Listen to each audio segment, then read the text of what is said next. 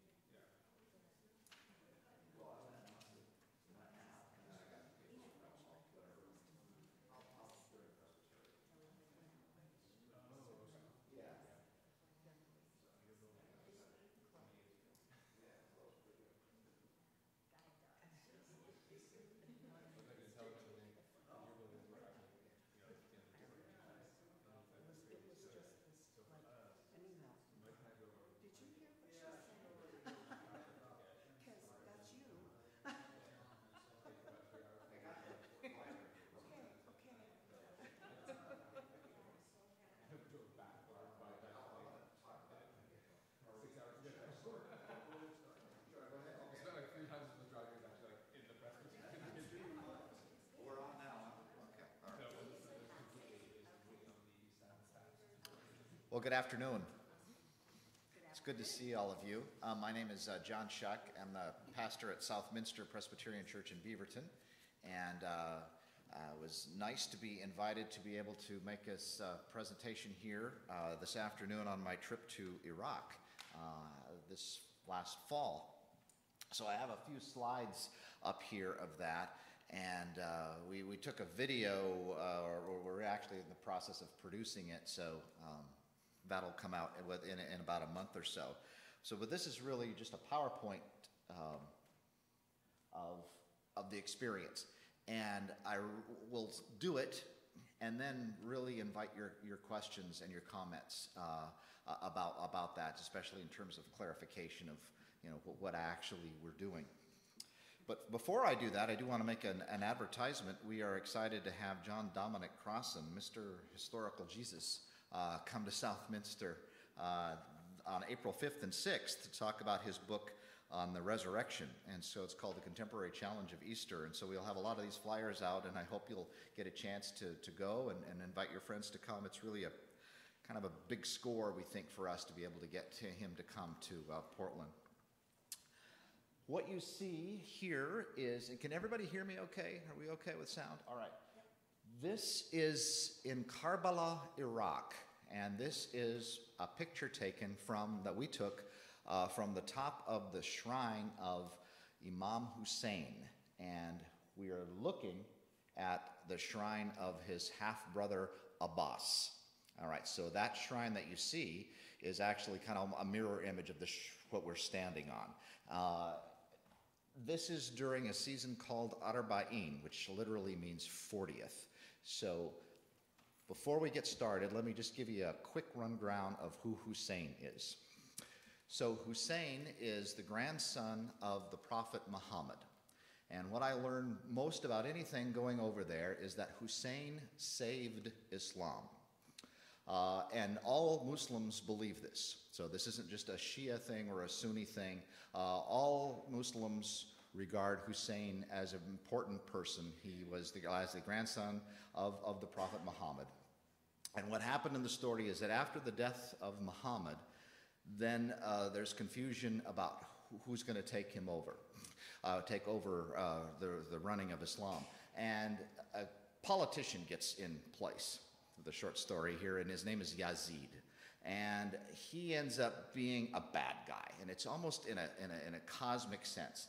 So Yazid demands of Hussein, who also has a great following too, to bow to Yazid, to give the authority to Yazid.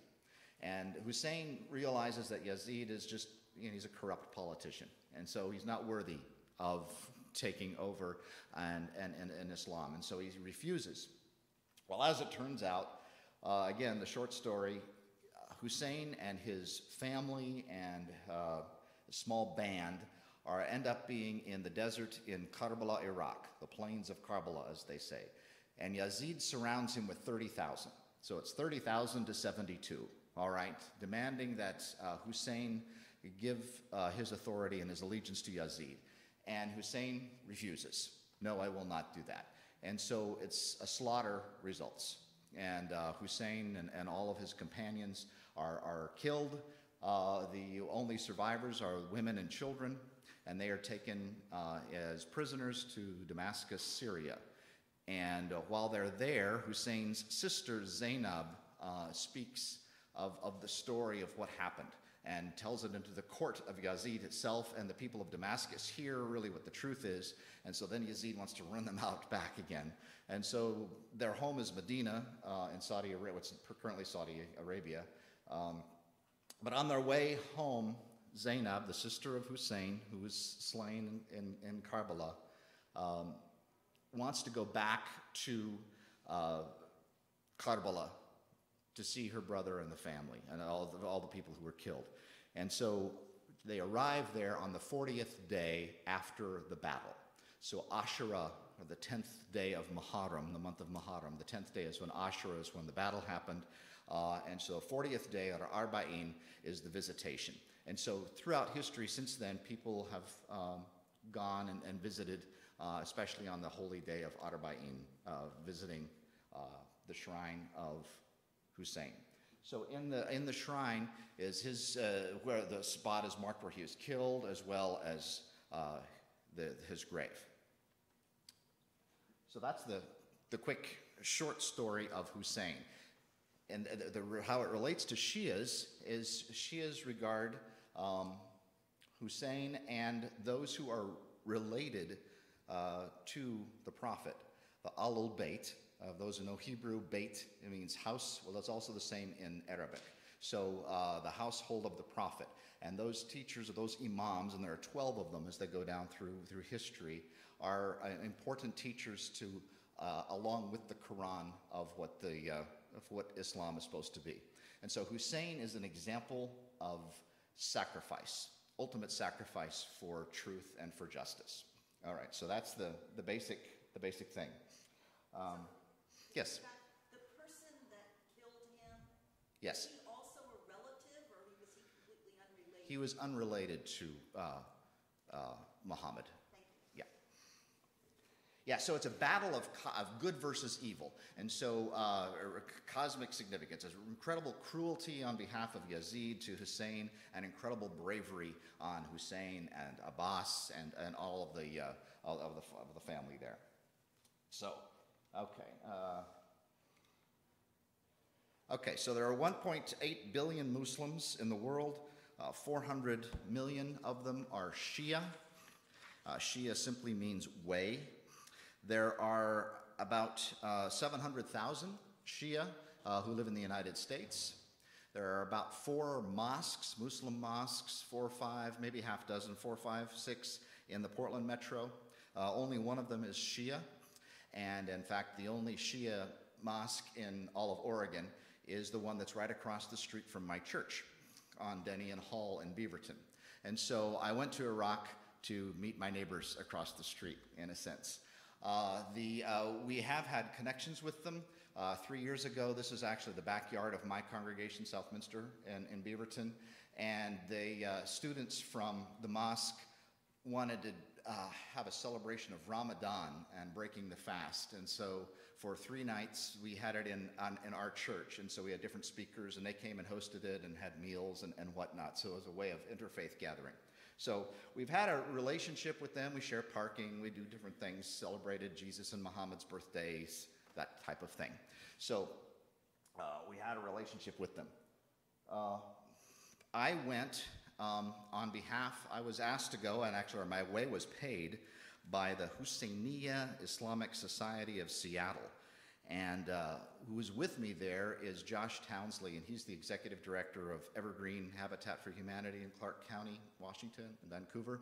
And he's pretty good with cameras, and he brought his tripod and stuff like that. And so we went to see if we couldn't make a video of our experience. And so what we're showing off there are our passes. So we had to go to we could make a documentary about getting a pass. So we got media passes to be able to go into the shrine and take photos. And we were also allowed to go to the top, as you saw that first picture, and take pictures. So that enabled us to have a lot of access camera-wise. Iraq, if you go to, I went to see my doctor, and I told him I was going to Iraq, and what do I need if I needed anything for shots. And he looked it up and said, you can't go to Iraq. State Department says don't go. So it's a level 4 for Americans not to go in regards to, as it says there, terrorism or whatnot. But my experience and Josh's experience was not that at all. We were safe as I could ever be. We walked around the city of Karbala alone. We did the walk alone. It was the safest place as any. We didn't see any type of crime or anything, especially during this great celebration of Arba'in. So I would hope that other Americans will come. This is a map of Iraq. We were in Karbala. Karbala is about the size of Portland in terms of population, about 1 million, 1.5 million. And that's, sorry. And so you can see it's there. Najaf is the city south of it, 50 miles away, and so there's a celebratory walk between Najaf and Karbala that Shia pilgrims will do to visit the shrines of Hussein and Abbas. And I'll talk about that more, but that's that kind of 50-mile thing. People will fly in, people will come in, or wherever they're coming from, even walking there, and go on this journey. We also went to Baghdad and Samarra, and those are shrines. So for the Shias, especially the shrines of the imams and where they ended up being buried are important. Okay. So we went with a tour group. So this is a tour group from the United States that takes Shia pilgrims to these various sites and centers. And so he was our tour guide, Muhammad Beg, and Sheikh Ramadan, it was his student. There's a picture of us. We became actually very good friends.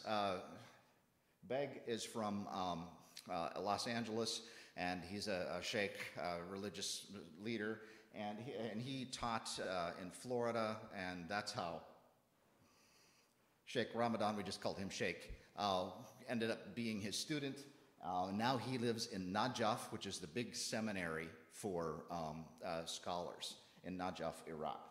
And he came actually to Southminster during our Advent season and talked about Mary from the Quran, which was really a fascinating conversation.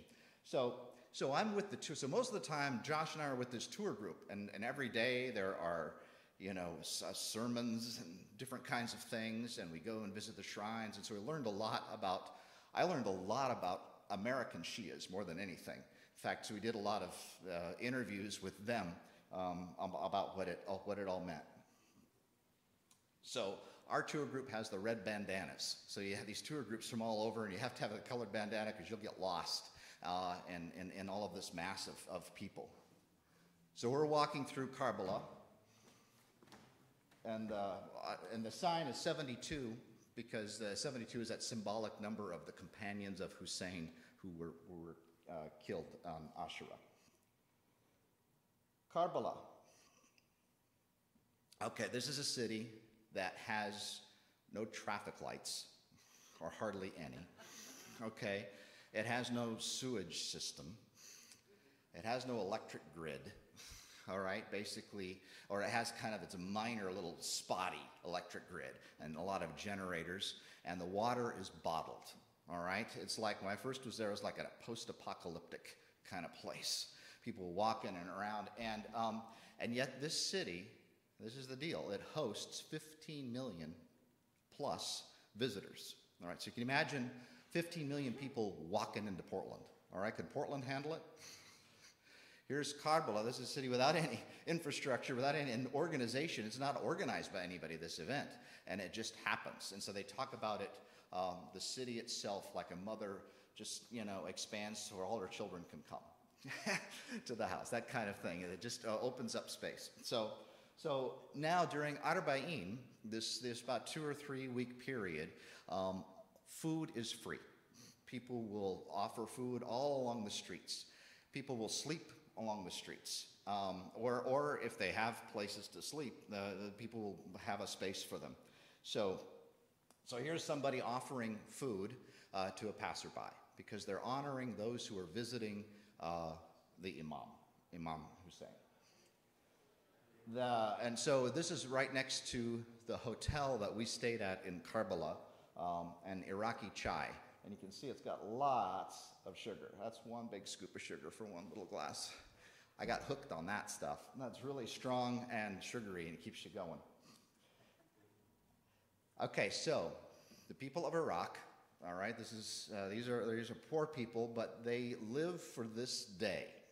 And so they will raise a camel or a cow or whatever and be able to offer that as food for people who are making this ziyarat or visitation. So I had my first camel when I was in Iraq. It's a lot like beef. There's some cows kind of back there. So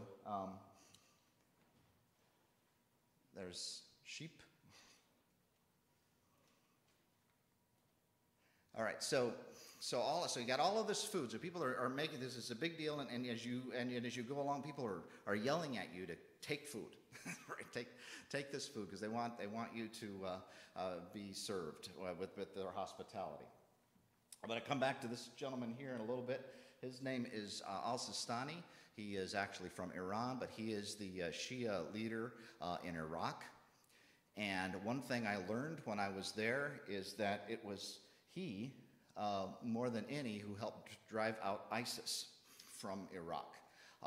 He issued a religious decree, a fatwa, to all able-bodied people, if they could, to go and resist the terrorists who were destroying the shrines and destroying the people in Iraq. So it was really, and it wasn't just Shias. He called all people, Sunnis, Shias, Christians also went and resisted ISIS, largely in the Popular Mobilization Army came out of that.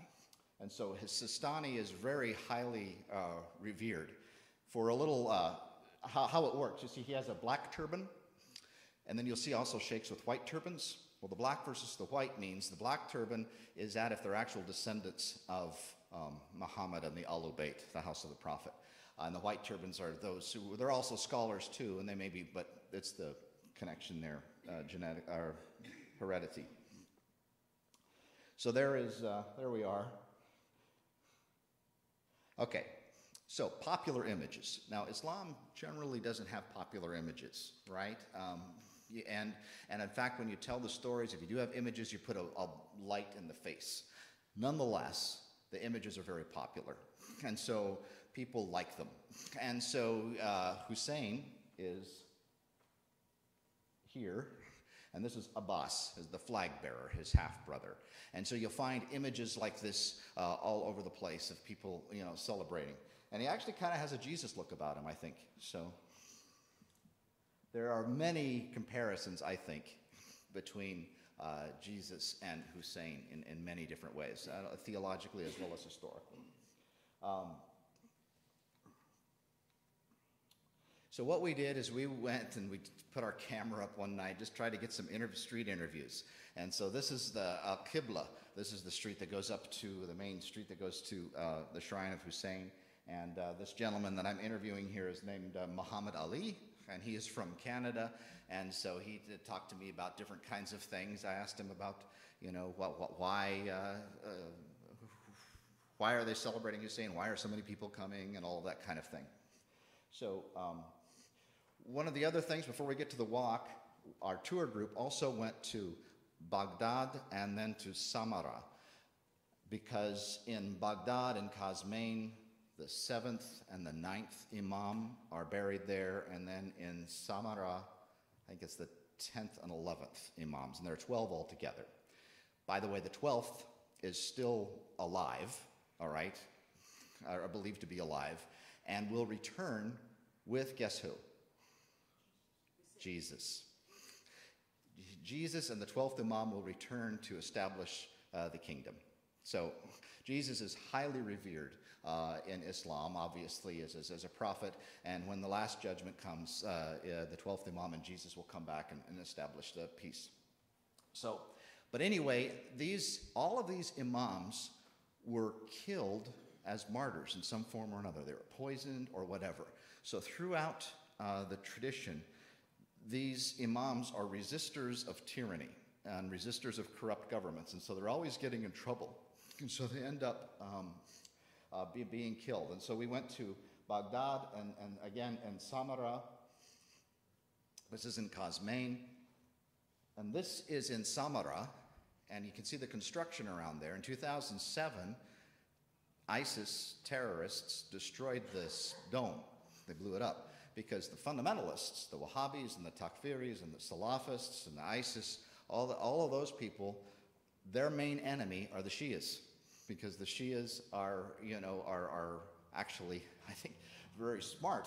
And they also resist corrupt governments, and they have a history about it, and they feel that shrines are important, but the fundamentalists don't think the shrines are there, and so they blow up the shrines. So they're always persecuting the Shias. So this dome was built back, and in 2009 it opened again. So that was a place where we actually saw some military stuff of people protecting around the shrines.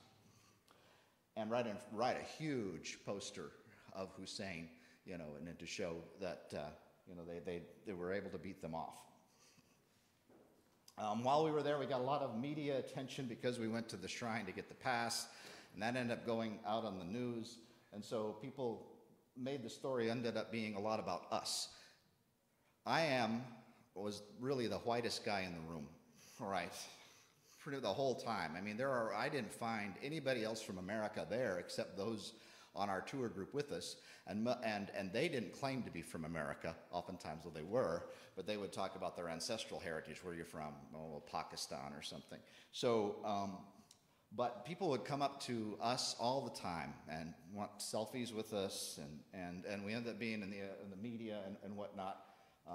And so I just kind of went with it, and there you go. Although, in fact, they did an article that said, "President of U.S. Church," comes to, but anyway, so it was really, we were kind of celebrities, so to speak, as we were there, just because somebody's from around, and we were very welcomed, incredibly embraced, and glad, and wanted to get the message to the rest of America. Please come and see us. Please come and learn our story, learn who we are. I'm going to skip that part. Okay. All right, so the walk begins. Okay. So this walk is between the city of Najaf and Karbala, 50 miles, 80 kilometers. And so people will go, like I say, if they're flying, they'll fly into Najaf and do the walk. Some will walk from Iran itself, 400 kilometers. There are people who walked from Russia. There are people who walked from Egypt. So walking from all over the place. And we started actually at Pillar 110. We couldn't get all the way into the town. So we ended up going 50 miles, but it wasn't actually from Pillar 0. And these pillars are 50 meters apart, and they mark where you are all along the walk. So we started at night. And so while we were there, we had Josh pull out the camera, and we interviewed some people. These are some young men from Pakistan, and asked them, why they were here and what they were doing and what the walk meant to them.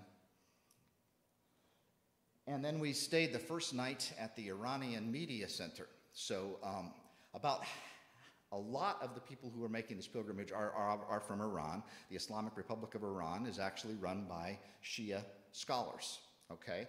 And I learned a lot of things about Iran, and especially in terms of the U.S. has this thing going with them, but really, I would challenge that. And so I met a lot of people from Iran, and they have a media center, and so we were invited to go and there, and you can see, this is a building, right? Okay, think of this, think of state fairgrounds, right? It's got buildings and stuff, and most of the year it's empty, right?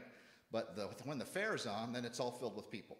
Okay, so this road, 50 miles from Najaf to Karbala, is like a big fairground. And most of the year, it's empty. But it also has buildings and tents and all along the way, and there's nobody who's organizing this. It's not run by any government or anything. It's just set up as people do this for all of these pilgrims that have started to come. And so this is a major building, and so across the pathway is this bridge. And so we got some pictures and whatnot from there. So just to get you the scale of this, this is wall-to-wall people for 50 miles. And that's only the first path. Here's the freeway path is out here. So that's also going along. And so if you want to go on the fast lane, because on this line are all along the side are places to eat, are tents that people have set up for you to sleep. They'll give you a massage. I actually didn't get a massage, but they would do that if you wanted it. All of these kinds of things. Then you can go over to the fast lane and go a little bit faster. But all along the way is all of this hospitality from all over the place. All over the world, wherever there are Shias who come and participate in this. And it isn't just Shias. Sunnis are welcome. I was welcome as a Christian. The one thing I'd heard again and again and again is Hussein is for everyone. Hussein is for everyone. It doesn't matter what your religion is. So that's what it looks like when you're in it, okay? Lots of people. The whole event, I thought, was prayer. basically, it was a constant prayer. And then, this is an actual, they're doing prayer at noon here, but all along you hear sounds, chants, poetry of the story of Asherah. It is mourning. It's crying. It's weeping. It's doing matam, being in the chest or touching the head. It's a constant crying. And I kept asking, what are you crying for? And they always say, well, we're crying for Hussein and on all of that. It's as if he died yesterday. Okay. And thinking, well, it's also a sense of mourning for the present suffering of the world too. And yeah, but it's really about Hussein. They'll say, but so, but there is it's a powerful. It was really a very emotional experience for me to go through this. There's Astani again. Okay, so all along, every 50 meters is a pillar, and there are about 1,400 of them. On every one, and this has just started in the last few years, are images of martyrs. These are young men who were killed fighting ISIS. And they're very happy because after I got back, just about a year, I celebrated the year of actually driving ISIS out. So they are very proud of the fact that they, as a country of Iraq, which is divided and everything, were able to find their common a goal in that. And the story of Hussein is a spiritual energy, I think, that helped them be able to resist that type of tyranny. These are all when I mentioned Sheikh, my friend who I met there, one of his teachers was this guy here, one of the scholars, and these all were killed. These were religious scholars, and they went off to fight ISIS, and they were all killed by ISIS. So pictures along the way, all along the way of the walk, flags, people bringing flags from whatever country they're from. 60 different nations were represented, at least. So we ended the first day at Pillar 820, and this was a mokib. Whoop! I don't know where I got on that one. Did I hit a wrong button? Should I just race them through? Okay. I think you closed the presentation, so. Okay. I can go find it for you. I got it. It's right here.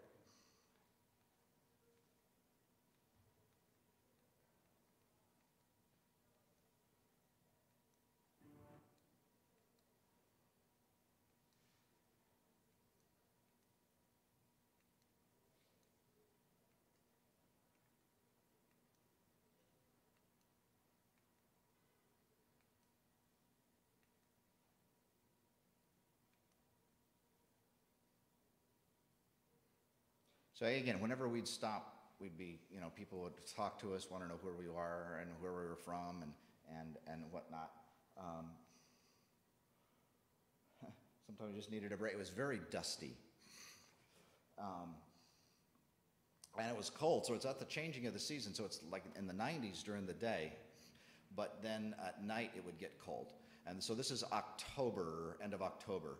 So it'll get, now as we move into the season, it goes by lunar calendar, so it'll get hotter and hotter as the time goes on. So it can be in Iraq, in the desert, up to 140 degrees Fahrenheit in the summer. So it's, you don't go out then, you just go underneath. But we were actually as it turned out, the time we went, it was rather mild.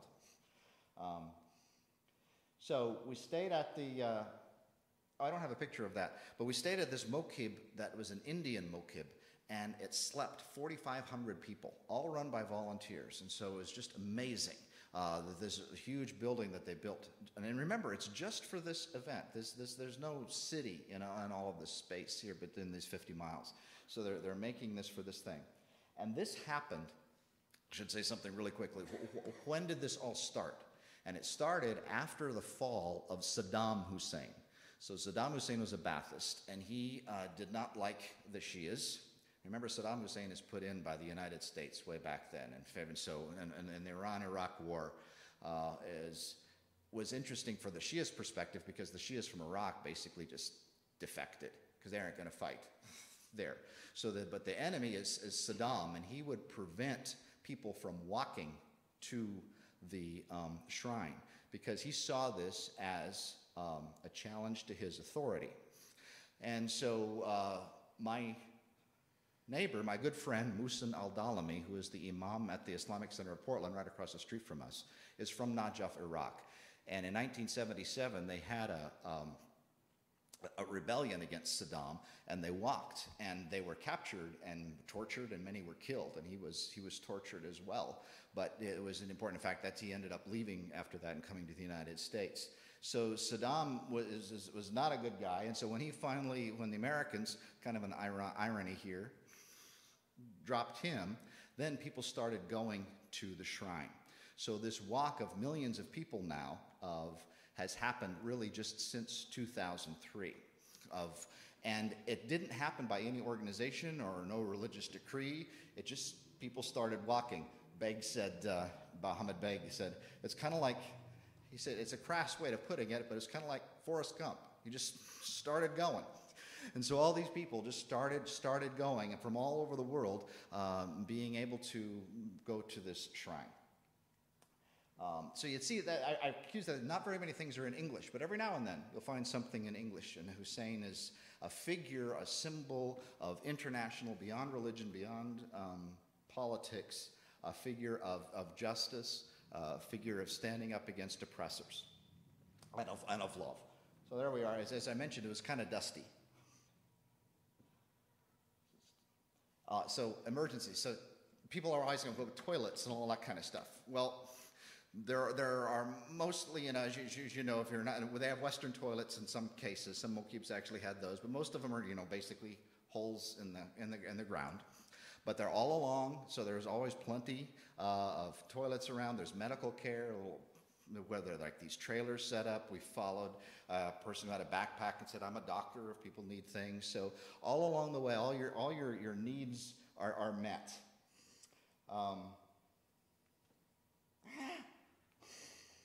What button am I pressing, Steve? Let's see. Can you get me on again? That's the American system. It's time out for a commercial. So, all men, I know. Okay, no, it's not all men. Women too. Probably mostly are men, but women and children. You'd go along, and I'm dressed up. I bought hiking pants, and I got my hiking boots. There are people walking this thing in bare feet. Okay. Or sandals or whatever, and yeah, it's close. That's good. Yeah, I'll go back a couple of them here. Okay. One of the stories that's a powerful story is that Hussein has a 6-month-old baby, Ali Asghar. And during the battle, he takes his baby, he's out to the end, and there's no water. They're surrounded, and they can't have water. And he's calling out to the enemy, and he's saying, you attack us, what about these children? What about these children? What about our 6-month-old baby and these children? And as he's saying this, an arrow comes and kills the baby.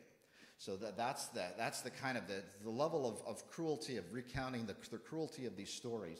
And so you'll find a lot of images of a 6-month-old baby or whatever like that. So there's some kids along the way.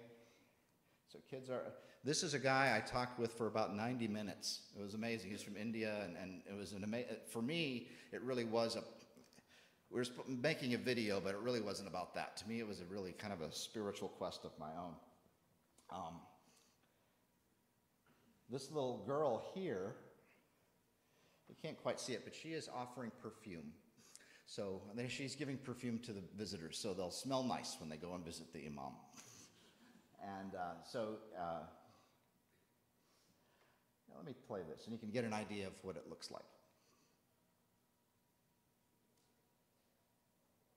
Is there sound for this? It was working earlier. That turned off the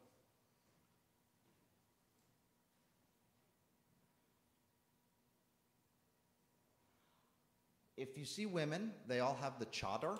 Oops, excuse me. Chadar is like a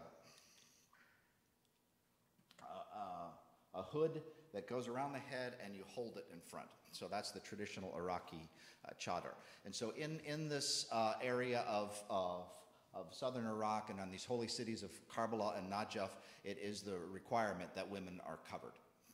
In Baghdad, Iraq is a secular country, so women are not covered there. But in here, when you go to the place, and when you go to your separate places into the shrine itself.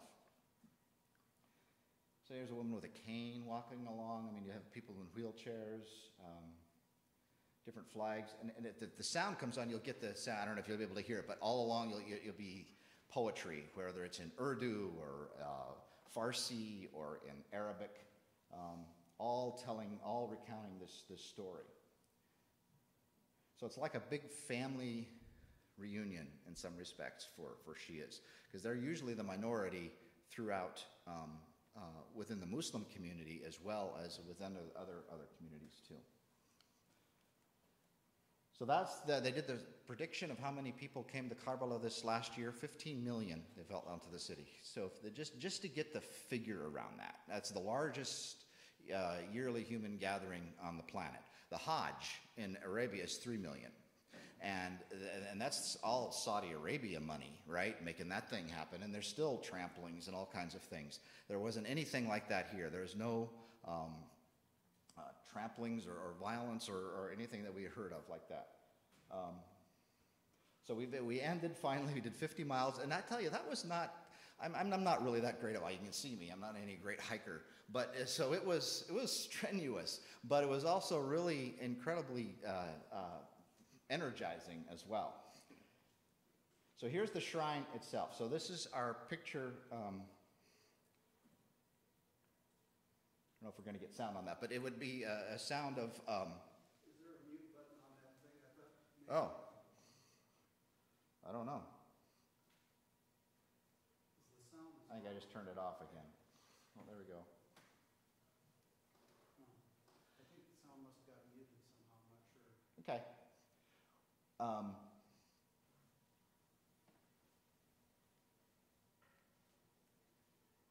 So that is the shrine itself of Imam Hussein, and it's all in red during the season. Red for the blood that was shed by Hussein and his companions. Now, if you go there, it's in blue. There are some sayings in English which are very interesting to find out what it was. The honorable stand in which Al-Abbas, that's the brother, had taken in the bloody battle, makes us bow down solemnly in honor of him. All right, so it's mourning. That's the water bottle of Abbas. He went one time to get water for the children, and he went, and while he's getting water for the children, and they chop his arm off. And so he carries the bottle with the other arm, and they chop that arm off, and he carries the bottle with his teeth. And they bring it back, and finally he's killed. So it's really, there's these elaborations of the story. It almost seems like gory, and continuing to tell the story again and again. But it's that aspect to it that gives the emotion to the following of it. What I like best were the rainbow feather dusters. That's what they use to direct traffic, right? We should give the Portland cops rainbow feather dusters. That's how they led people through all through the shrine. If yalla, yalla, yalla means get going, moving along, but they tap you with the feather duster. Prayer. So people are always praying, reading or praying through this whole time. It's really an incredible religious experience, young and old. You'll never be able to erase my glory or eradicate, my dignity, is the theme. A constant theme of justice and standing up to tyranny, standing up to oppression. That comes again.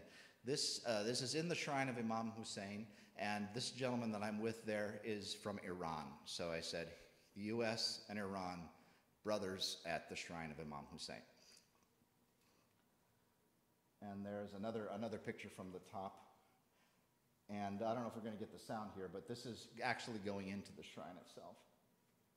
And so all through this, as you can just hear I wish the sound was happening. I'm not sure what I'm doing, but it gives the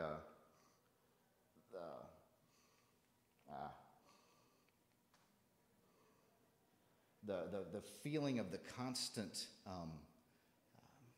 music that's going through the place. So again, we didn't get to go into the women's place, but that would be similar as you're going in. So these are, at least just get the image here. So some people have some cell phones, but as you get closer. So what they're doing there is matam. And what that means, okay, I was told, when Hussein is killed and his people are killed, the enemy starts beating victory drums. Boom, boom, boom, boom, boom. And that is more discouraging even than death itself for the survivors. And so what now is they do when they beat the chest, it's like they're beating the victory drum. So it looks as though Hussein won the battle, but really the story is that justice won for those, or not Hussein, Yazid won the battle, but the real story is that the victory are those who keep the memory alive and keep the activity for justice alive. So for example, one might ask, why does Iran care about the Palestinians? None of the Palestinians are Shia. Hardly any. I mean, they're Sunni, and yet Iran will take on Israel in order to for justice for the Palestinians, because of this message. No matter where there is injustice, Yemen, another example. Again, they aren't Shias, but Iran will, and those who are Shia will stand for those people who are oppressed. And so that idea, I learned a phrase that every day is Ashura, that's the day that they were killed, and every land is Karbala. So meaning that wherever we are throughout our lives, wherever there is oppression, the Imam Hussein and those who follow Hussein, the Shias, those who will say, Labbaik ya Hussein, here I am Hussein, are standing for the cause of justice. The last person to be killed in the battle was Hussein himself, and he stood up and he's speaking throughout history according to the story, and he says, "Who will help me?" And so the response is, Labbaik ya Hussein, here I am. It's we have this in our hymn. We say, "Here I am, Lord." Well, it's the same thing. Here I am, Hussein, I will stand with you. And the standing is, you interpret it yourself, but largely it will have to do with standing up for those who are oppressed, standing up for those who are tyrannized, no matter what the odds are against you. And I found that to be, and I'll just say my personal story here, just a quick thing, really moving.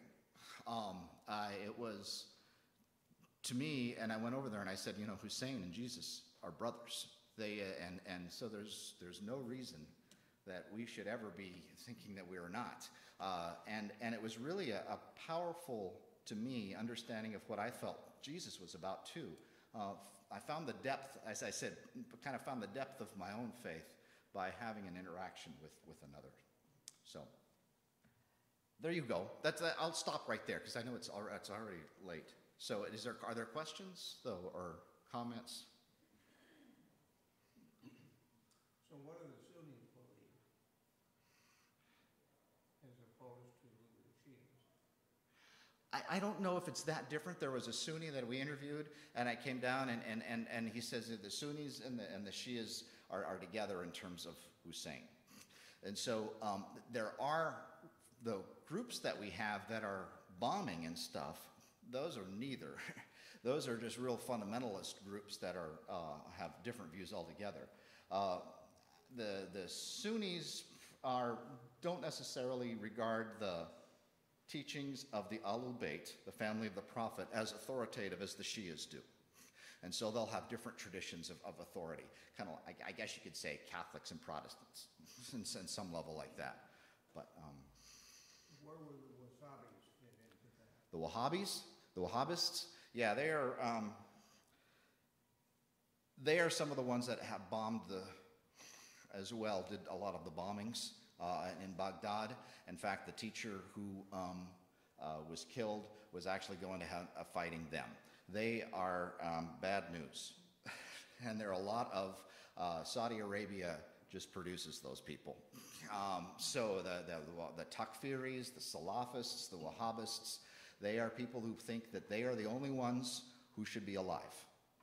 Unless you believe like us, you're out. And so that type of thing has grown, and it's important. What I found coming here to America is that we identify, we get to figure out who's who. It's important for us to know who's on the right side. And for me, it was these Shias who were really the ones who are carrying the load of justice, and were often vilified in media in the West. You know, another thing had I worked for CNN, I would have been treated like royalty. I already was. They were looking, where are the reporters from America to come and talk about this kind of thing? I mean, they did have a couple of reports from the BBC, but really America media has completely ignored this. And there are 15 million stories out there I could have told. And so we really don't know a lot. And that was the message I kept getting from people, is that America, do some research and don't just necessarily trust what the political media is telling us, because they're beating the war drums against Iran right now, and for no good reason, in my view. So again, I don't want to get too political on this, but it's hard not to when you go over and really see what is happening in a lot of ways, to see what's in regards to the issues of justice. So Saudi Arabia, yeah, when we were there is when that was just right after that guy, Khashoggi, right? But a lot of the story is Yemen that we don't know about. And here's a country that has been bombed and attacked, and from the Yemeni perspective, the people who are doing it are the United States, because it's American planes and bombs that they're finding made in Texas. So, and so there's a sense in which people were coming back to recognize what your own government's doing in regards to helping the Saudis out. So definitely, yeah, it's politics and religion are not separate. It's all a big deal. Yeah. Speaking of these various aspects of Islam, how did your neighbors in Portland, how do they interact with the other Islamic groups in Portland? Is that question clear? Yeah, that's very, very clear. There's another mosque that we actually do things with called the Bilal Mosque in Beaverton, and they're a great group too. And actually, these groups get along well. There are some that are Saudi run. They're less helpful. And Saudis, we often talk about the Israel lobby having influence in the United States. Well, there's also a Saudi lobby that has a huge influence, and a lot of money is poured in. And often the texts are very fundamentalist texts and translations of the Quran and those kinds of things. So what I found with the Shias, I didn't realize there's a huge intellectual tradition here that is really incredible and are really important dialogue partners. So I'm hoping, if there's a hope that I have, is that there's a way of really being able to talk with scholars from Islam and have Christian scholars connect with them. I think it'd be great to have historical Jesus and historical Hussein study or something, to be able to talk about, because we have a lot in common. But I see, even the way we understand our people, it helped me understand sacrifice better for Jesus, because that was what they talk about, the sacrifice of Hussein, of giving oneself for goodness and for justice and whatnot. I think of it as Jesus did the same. Yeah. Any other questions? Or yeah. It seems like this walk is a very unifying effect. Do you see anything similar in our Christian tradition that could be perhaps amplified or highlighted that would maybe have a similar effect? Yeah, it's interesting when Christians are thinking, gosh, how can we keep young people in our church? There's no problem here. I mean, all age groups are out there, giving themselves for this and participating in that. I don't know, I guess, Burning Man? But in fact, we were told this is the one way, one road, the one direction to Karbala. And one of the things that was really most meaningful to me was how welcome I was as a Christian. I told them, yeah, I'm a Christian pastor from America, and people would, after they absorbed that, and then say, yeah, and Hussein is for you. Hussein, and so you're welcome here. It was that complete embrace and welcome along the way was really powerful. So yeah, I don't know of any other comparison like that, but I do know that there's something to live for with this group, and that is really an activity for, as I keep saying again and again, for justice. And so she is, I think one of the great things is to meet, she is in our own area, or other all Muslims too, not just Shias, but all Muslims, and have this a conversation of really what, we have a lot more in common than we think in terms of our religion. And one of the scary things is that we don't, the media has been so distorting of all of this that it's hard to get a handle on it, but there's so much in common, and I would think that we should be able to put readings from the Quran in our worship services, include that, because they're really, you can see it as my wife said, well, you're kind of considering these people as kind of like saints, in the Christian tradition, and that's true. I mean, I think there are ways that we can connect theologically that would help us in terms of understanding and building relationships.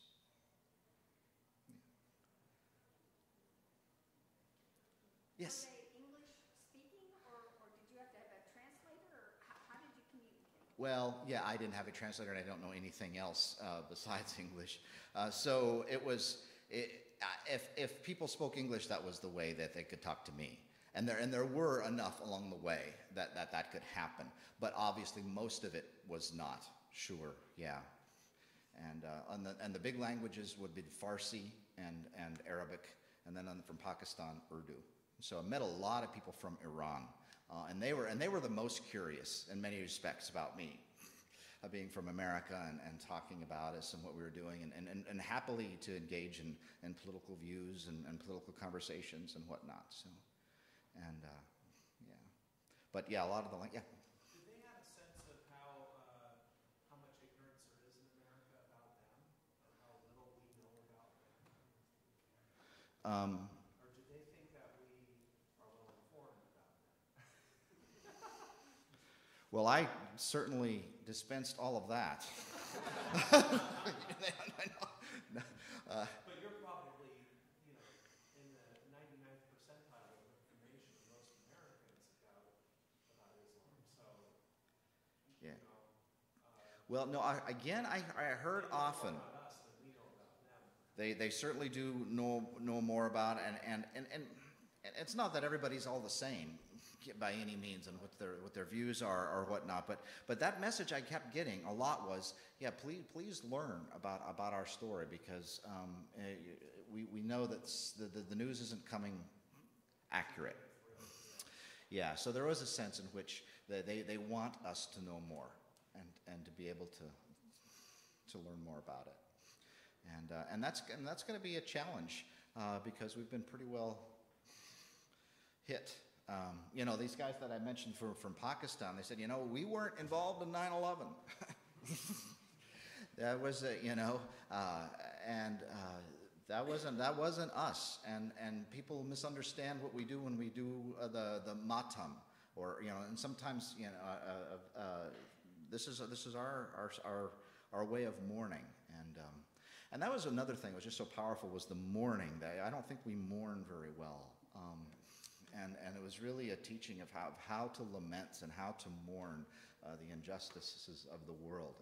And like I say, the whole walk was like prayer for me. So anyway, so I was really glad to go. I hope other people can go or see it. And like I say, we're making this video, and it'll come out in April, and we'll put it up on YouTube or something. And I'll have a link to it so you can see a little bit more in images and whatnot.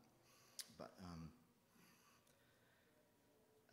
is that time?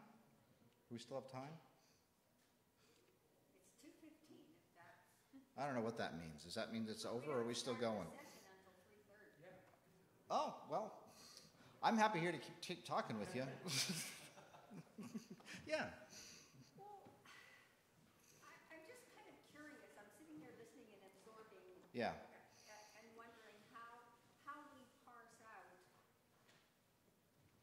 thinking that, what's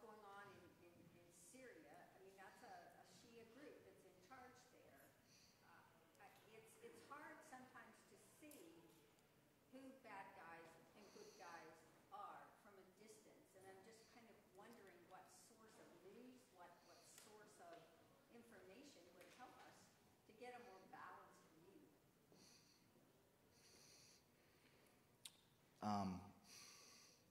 Yep. I'm debating with myself how far to go.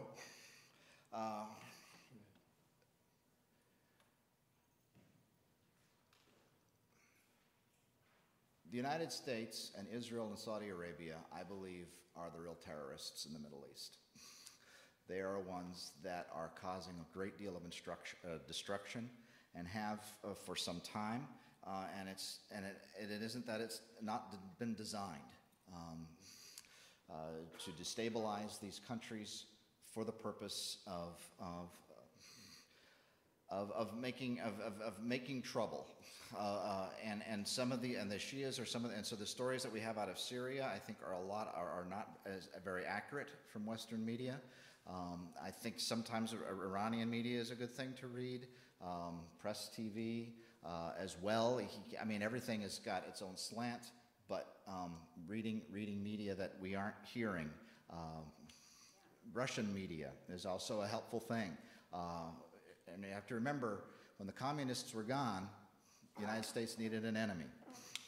And one, I believe, was created with so-called Islamic terrorism.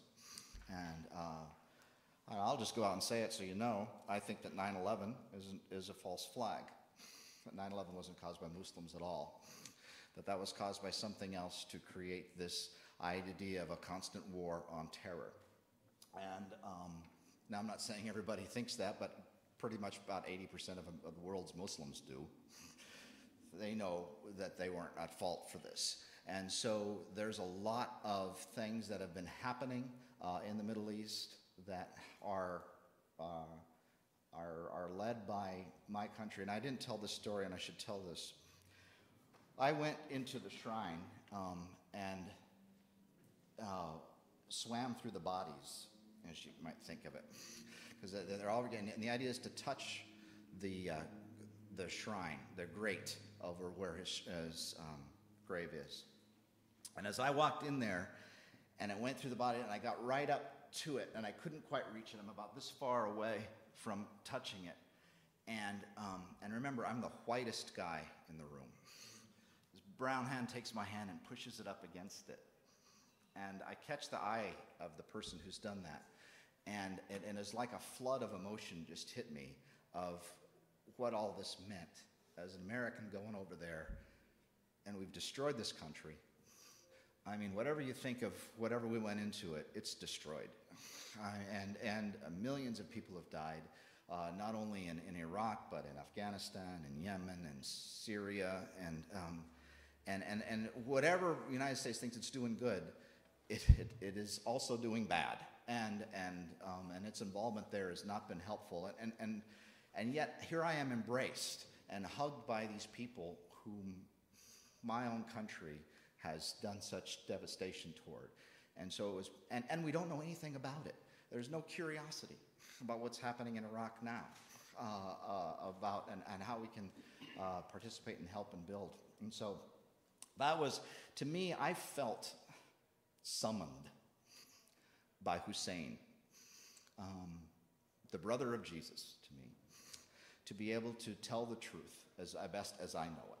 And know that that's not going to always be a very popular truth, but I would hope that we as Americans and American Christians and myself can really work to learn the truth and speak truth and speak for reconciliation between what's going on. If you look at a map, military bases, they surround Iran. American unit. Who's threatening who? And so those are the kinds of questions that I think need to be talked about. Yeah. In response to sources for information, too, we have Peace USA mission partners in this part of the world, Scott and Elmarie Parker, who were just in Cascades Presbytery a few months ago. And they're based in Lebanon, but they travel in Iraq and Syria regularly, supporting the Presbyterian Church in Iraq, Syria, and Lebanon. But they say says send us an email anytime you have a question about what you see in the news, and we'll clarify for you about what's happening over here. So they would love to hear from you and help you educate your congregations appropriately about this corner of the world and even about the Presbyterian witness in this part of the world, which is very ecumenical. I'm really glad you mentioned Scott and Elmer. Yes, they came to my church too and talked about that and from their work in Iraq. So that's very helpful. Yeah, absolutely. So, other questions? All right. Well, thank you so much. I hopefully will talk with you individually too.